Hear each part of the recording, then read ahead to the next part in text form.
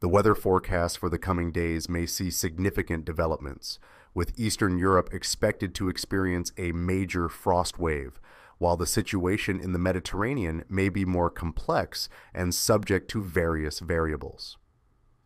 Current prediction models indicate a notable regional push, which could hinder the movement of cold air masses toward the western parts of the continent.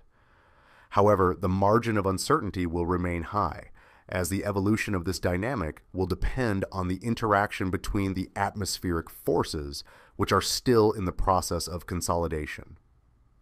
The average forecast from the GIS model is expected to continue indicating the presence of frost near the peninsula, suggesting that Italy could also be affected by this configuration.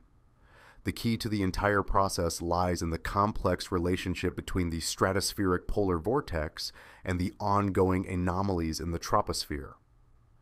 Although there is a clear tendency for the vortex to reestablish itself, the current phenomenon is not limited to merely stabilizing the currents.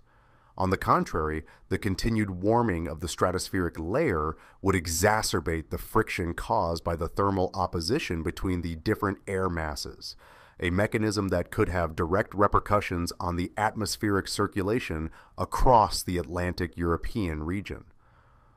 One of the most interesting aspects involves the potential formation of an event that could be classified as a TST event, troposphere-stratosphere-troposphere coupling.